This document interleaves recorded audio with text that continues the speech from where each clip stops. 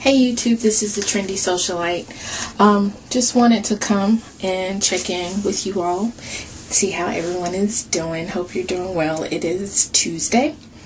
And I wanted to just share something with you. I've sort of been prompted by Nikkimae's video about her PhD proposal that she did today, which congratulations, I heard it went well. I saw her video, so I'm really, really proud of her. But one of the things that I wanted to talk to you about, especially if you're the parent of a young girl, or you mentor a girl, or you have nieces and nephews that are getting ready to go, or getting ready to go into high school, getting ready to go into college, or even younger than that, just in terms of kind of career preparation and what they may be thinking about in terms of a career. At my church, I am a co-director of the youth ministry, and I teach Sunday school and stuff like that. So I do have, and I teach the high school Sunday school class. So I have a relationship with the teens in my church, and one of the things that I'm always asking them about and talking to them about is what they plan to do once they graduate from high school. I, like President Obama, am a firm believer in at least 1 year of additional education once you graduate from college. I push the kids that I have a relationship with, that I have a certain amount of influence with, to consider at least a 2-year degree, if not a 4-year degree. I understand from my own personal journey that maybe a 4-year degree right away is not something that people are ready for. I think if I would have thought about it and really would have considered some things, I would not have gone away to college right away.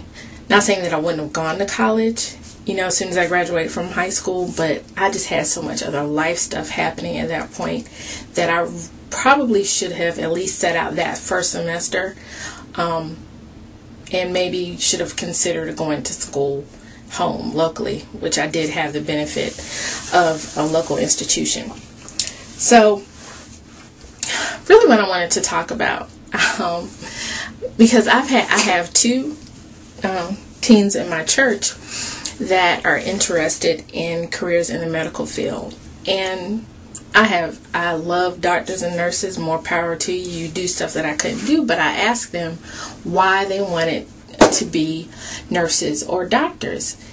Well, I think both of them want to be nurses.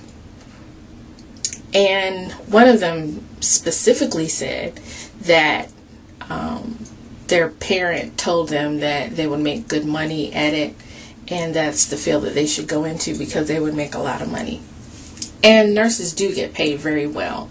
And there's clearly a high demand for qualified, competent nurses in just about any city across the United States.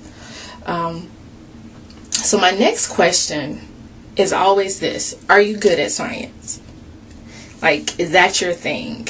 Because I think nurses, shows like ER and Grey's Anatomy and other shows like that have made the medical field look glamorous and look interesting and look not so complicated and not so hard and difficult, but it is. I work at a university, not in academia or anything like that. I work on the student affairs side, but I interact with a lot of different faculty and staff and students and things like that. And one of the things that I realized is that for our nursing program, even though it states that the GPA is a 2.5, the actual average GPA of the students in our nursing program is a 3.5. I mean, a whole entire point higher than what is actually considered the minimum in order to qualify for our nursing program. So it's competitive, and the amount of science that you have to know, you're dealing with the human body. You have to know everything about the human body. Every artery, every vessel, every bone, every muscle, and let's not even talk about the brain, okay? So that's always my next question to anyone that says they're interested in medicine. And I have 2 girls actually at my church that are interested in that. And so I'm like, you can do anything you set your mind to. But what you really need to understand is how much science and how much technical knowledge that you need in order to even pass a basic nursing class.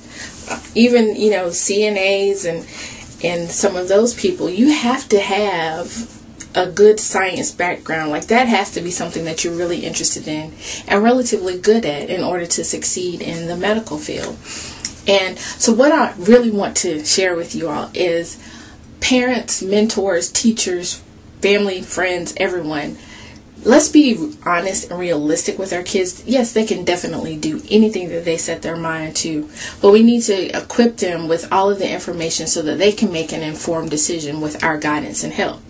And if you know that your child struggles in science, if you know that they can't tell their rooter from their tutor, so to speak, then you may want to, there are other avenues that they can be in the medical field without having a medical or a scientific background.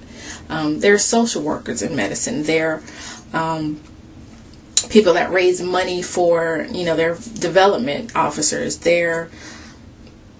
Secretaries. There are all kinds of people in the medical field that don't necessarily have a medical scientific background. So the hospital administrators, if they're good at business, hospitals and medical fields always need good business people in their area. And you can specialize, you can learn about the medical field without actually having to have a medical background.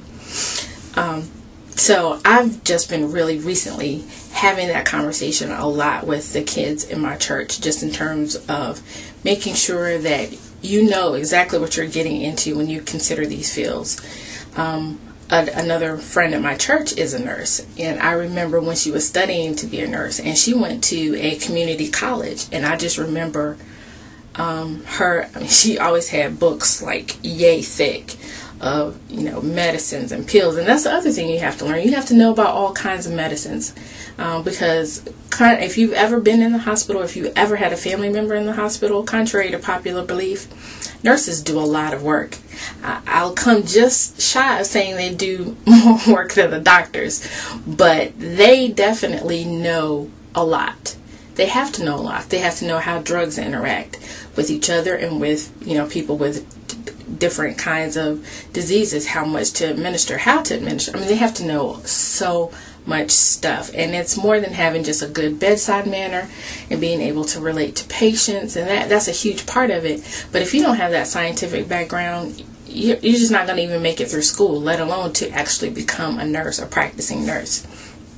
So I want to encourage our students to develop a love of science, and Nikkimae's presentation really helped me to see that is important, and that we need to foster that very, very early in our young girls especially. I would love to see a lot of young black women, women of color, women period, in the science field. I think that is so cool. So we need to foster that early is what I'm saying. You need to send your daughters to science camp, not just dance camp and acting camp and just fun summer camps. You need to send them to science and math camps. And you see commercials from time to time with a focus on children excelling and doing things in science, and we really need to foster that, especially in our community, because we have so many ills and ails that we need to take care of: diabetes, AIDS, high blood pressure, all of those things. And if we're not really represented in the scientific field, we're just not going to have that voice that is constantly out there saying that this is what needs to be done. So I hope that you will consider what I'm saying. Please pass this along to others. Share it with your friends. Talk about it at your church and other things. We really need to get our kids involved in science. We need to start career exploration early. We need to equip our kids with all of the information that they need to be able to make a good career choice. Please rate and subscribe. I love hearing from you all. If you have any questions or comments, leave them below. Take care. Bye.